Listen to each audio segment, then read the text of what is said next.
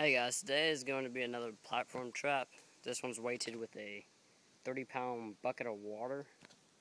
It's for coons, basically, something that'll take it completely off the ground and not have to worry about anything. Alright, so here's how this works. You take 2 sticks, hammer them into the ground as deep as you can while it's still sticking out.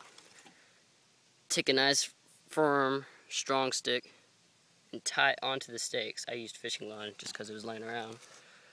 And then you find another sturdy stick, preferably the same width and length as the top one, and you put it in the bottom. You do not tie it down to the stakes like you did to the top one.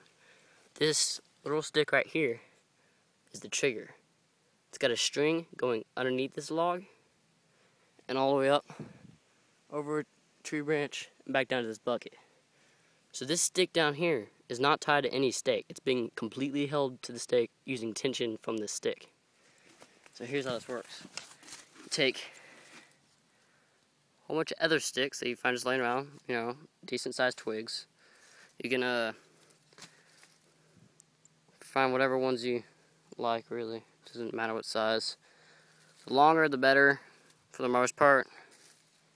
But, I mean, everybody has their thing. I'm using about that many. Alright, there we go. You can do it without this, but I'm going to just because it increases my chances of catching it. Because what happens is, Coon's going to step on these sticks trying to get to the bait, which is going to be up here somewhere.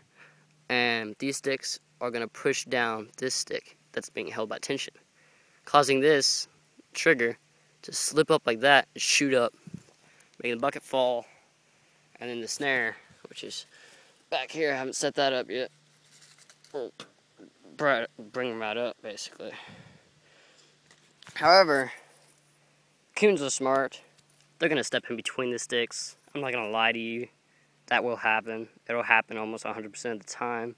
If you do catch a coon this way, I mean, that's luck. So, this will help.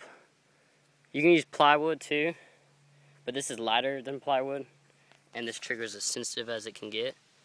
So, I'm going to use that. And then, take the snare. Alright, again, you want the snaring wire tied to the trigger, but you do not want the snaring wire under the stick that is tied to the stakes. Otherwise, once it triggers, your animal's going to be stuck right here in between the stick that's tied onto the stakes and the ground, and you want it to be in the air. So, make sure it goes above the stick.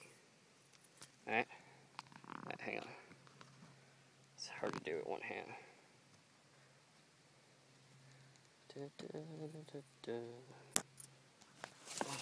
Put this out here.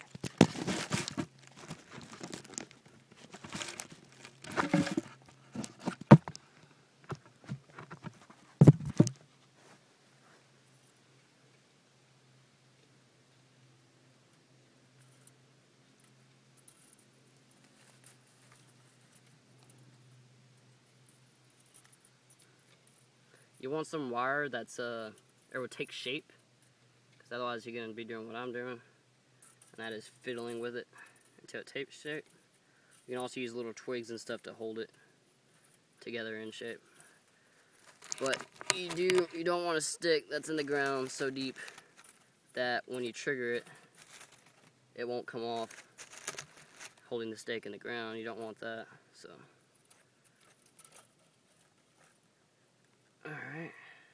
Oh, not yet. Almost. Found another stick around here. There we go. That should work. Now remember, when you're working on this is all really sensitive. If you put any amount of weight on this, you're going to have to reset the entire trap. Alright, so I'm taking a whole bunch of plywood along with this plastic roofing to put on the edges, forcing it to go straight this way, because what happens is sometimes they'll come in from the side and they'll take the bait right off without even stepping on it. Obviously the coon can just climb over this, but it will, it'll edge it in to go this direction. Alright, so here's how this works. Take a stick, demonstrate. Animal comes walking in, comes up to the bait, which is going to be right in here, steps on it, and voila. Bucket fell, perfectly hooked around. It's not going anywhere. Unless it's heavier than a 30-pound bucket, and even then, it's not going anywhere.